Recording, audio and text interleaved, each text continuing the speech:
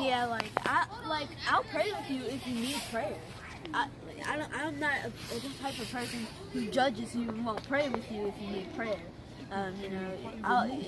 You're not supposed to just judge people, especially like by their race or religion.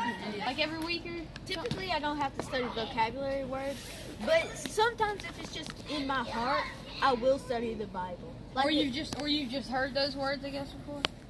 No, I've heard the word attribute in church. I remember one Sunday, the pastor, my uncle, he said that you want to have godly attributes, and he went in very deep about how we have the attributes of man, and how we need to have the attributes of God, and how we need to work on that so we won't have the attributes of Satan and stuff. And like church and people around you, they minister to you, and like even the smallest little things, it can make you happy. So just keep God in your mind, and it basically tells you everything you need to know, the essentials of life, living stuff, how you need to live. Not really. I just need to read it more. And I need to get to know God more. Yeah. Again, like you just need to pray and talk to Him and praise Him. If there's one thing God loves, it's praise. He created us. I've had a kid in my class. He didn't judge people, but he was racist, and I did not. Bully? Was he just racist? He was just racist. But he was my friend. But when I started to notice that he was acting like this, I didn't want to hang out with him, and I just kind of was like separated yourself from him. But then I heard him talking about believing in more than one God and stuff, like Zeus and Poseidon and all that, and I felt sad for him. I was like, so you went and helped him? I prayed for him, because I was like, these kids, I started going to church the second week. We had like a prayer thing we did. And basically, you went to a certain place in the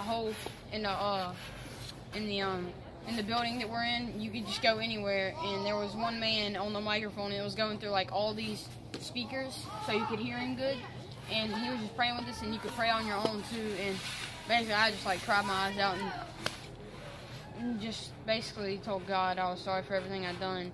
And then from then on, church was just happy, and it's not necessarily a place to get away from home. I mean, it is, but it's like another home whenever you get to know God. And at that moment, you repented. There was someone in the Bible, and these people in this city, they were being all bad and stuff, and he went to the city because God sent him there to go tell him. And then when he saw how bad they were, he ripped out his hair and then stuff, and he was all upset. And then he said something to repent to the Lord. And then he started to repent. He broke out and cried and repented to the Lord, and so did the whole city. So that was a cry that you wanted to be saved by the Lord. Nobody's perfect, so you have to accept. That's how I got saved. That's how I got saved. I actually have a comprehension. The dude that was talking, he said something about, do you think you could, basically he said, do you think you could be perfect? And I said, I do. And he thought I meant that I could be perfect, but I didn't know that's what he said. I thought he meant do you want to be I guess I took it as in if you want to be helped or prayed to, because the way he worded it. And then he was like, oh, so you think you could be perfect? Because he thought I was being rude, and then he realized no, I wasn't. So the other dude came and got me, and then after service was over, he prayed with me, and then I repeated the gospel, and then he said more prayers, and then after that, I got saved, and we started going crazy. And then after I got saved, you said you were younger whenever you got saved, but whenever you get saved, you can see brightness. Now you can close your eyes, and if it's dark outside, your eyelids, when you see through them, it's dark. whenever it's daytime, you know how you can close your eyes and you can still see the daylight? Whenever it happened, it wasn't like light. It was like wings, baby. It was coming in. It was white, too. It was just bright as day. Yeah. And there will be a day where we are perfect. Either when we die and go to heaven, that's when we're in our purest form. Or either when Jesus comes back and he raises us from the dead, if we're still living. If we're still living, then we'll just be caught up and transformed.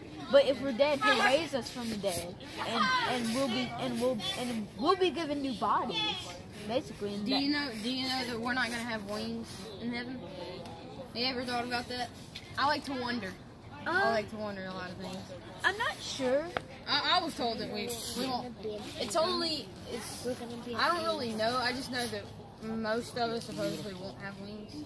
I don't know. Have you ever seen like seen God or like an angel or anything? I've never seen God, but I've seen how prayers are answered. My Holy Spirit showed me how that is. It was either in a dream or I just had a vision of it come to me, and prayers are answered in these lights, and they go up to heaven. They're these bright lights, and it goes up to heaven. And little did I know that someone else who had near-death experience, their spirit, or soul, actually, when they were rising up to heaven, they saw these lights, and they asked Jesus what the lights were, and it ended up being prayers that were sent up to heaven. So always know that Jesus will answer your prayers. Good job, man. Thank you.